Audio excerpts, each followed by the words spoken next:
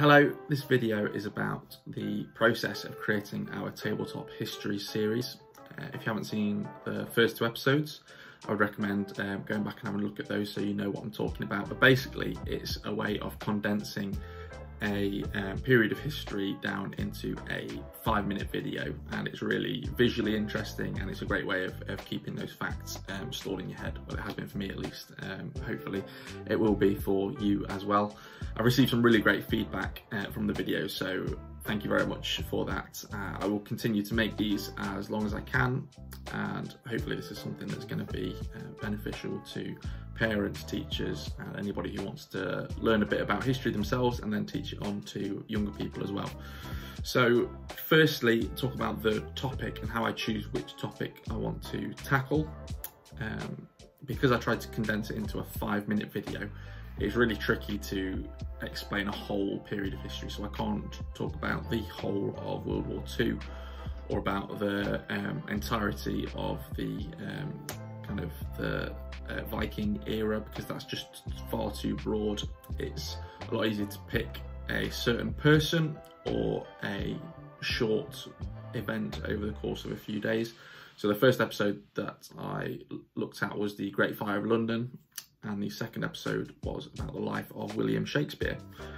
And creating those videos themselves has taught me an awful lot, and I still remember those facts now, even though I filmed those like weeks and weeks ago. So it's really, really effective.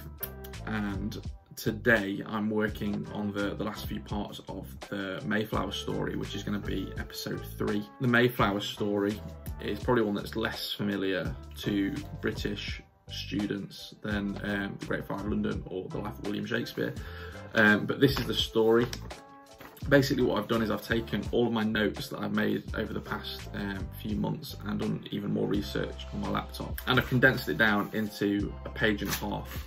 I tried to limit myself to about 750 words, which is about a page and a half, and translate down into about 5 minutes worth of video. And the way of doing that is I tried to create a general overview. So when I first did this, it was probably about 3 pages long, and then I need to condense it down to make it more bite-sized and make it more interesting. So I put a few interesting facts in there as well, just to kind of keep it interesting. And once I've done that, I will start sourcing props, and I will storyboard it so that I know exactly what I'm doing, and then I'll start making the video.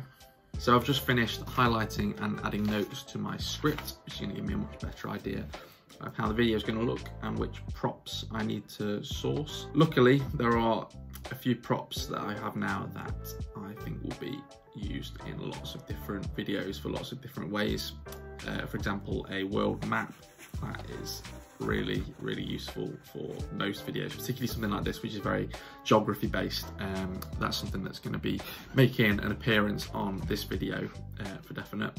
Another thing is my monarchy flashcards. Those are really, really handy, particularly as there's a bit of a crossover going on here, because this story has James I in it, who features in the William Shakespeare story, and the Mayflower story actually only happens about 40 years before the Great Fire of London as well. So all of these stories just so happen to be in a very short period of history, about 60-70 years. So it creates a bit of consistency and helps you link up these stories and creates a greater context to English history around that. Some other things that I've been using as well. This episode is going to feature my finger characters as well. That was a silly idea that I had for my first video with the Great Fire of London. The bakers were just drawn on my fingers, and it was very, very silly, but I got some good comments about that. People seem to remember that, so I'm going to use my fingers to create the passengers, some of the passengers on the Mayflower. So that's another little silly thing that I've developed through practicing it. I think creating a really great backdrop is important in a video like this. So use your table, but put something on the table. Use a tablecloth, use some old paper, use something textured so that it's just a bit more interesting than a normal table. Or if you've just got a really nice wooden table, that's really nice as well. Drawings as well. I find that using drawing, I am awful at drawing, but if I can use something really simple like a drawing to illustrate my point, it saves a lot of time and hassle in finding the props. I would suggest not using drawings all the time because it can make it really unclear, unless you happen to be really good at drawing, in which case go for it. But I'm not good at drawing, so I use props for that. So if you can't find props, I would suggest drawing or creating really simple illustrations for that.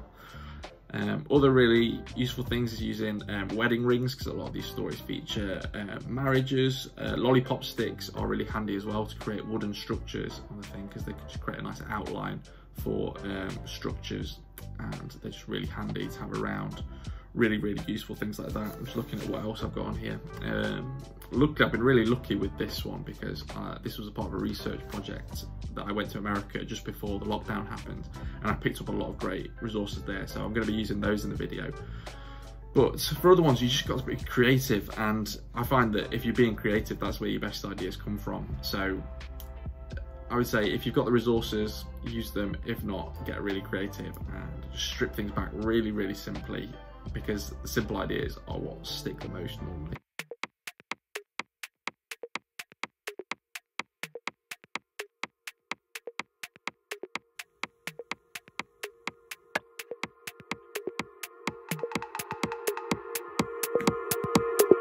Once I have the footage, then I get onto the last part of producing the video, which is the editing. This means that I have to take probably about 20 minutes worth of footage and compress it down into 5 minutes or less. I haven't stuck to that rule every time, but that's my aim. So I need to try to take all this information and cram it so that it's really fast moving. Because if you put videos like this onto Facebook and YouTube and there are pauses or breaks, you lose people's attention like that. So you need to be on it and make sure all the information goes through before people switch off or flick away or whatever they do. So that is the key part of this process, is making sure that it's really quick and slick. I've also been sending the script backwards and forwards to a few consultants and experts about this topic to make sure that in the process of taking this massive story and compressing it into 5 minutes, I'm not being offensive or missing out any of the key points, particularly on a topic like this. Basically, I just need to make sure that I'm not losing too much in this process whilst keeping it really engaging and fun for children and young people here. And then also I need to add music and sound effects, things like that, to help educate, also to help things stick in your mind. I know that using lots of different sensors is a great way of keeping things sticky and sticking to your mind. So using loads of sounds and music and things like that is a great way of doing that. Then I also need to create captions as well, which makes the videos more accessible to more people. It's a very time-consuming process, but this is where all of this creativity comes together and we get a final finished product at the end of it, fingers crossed. So wish me luck, and hopefully you will be seeing the Mayflower video very soon.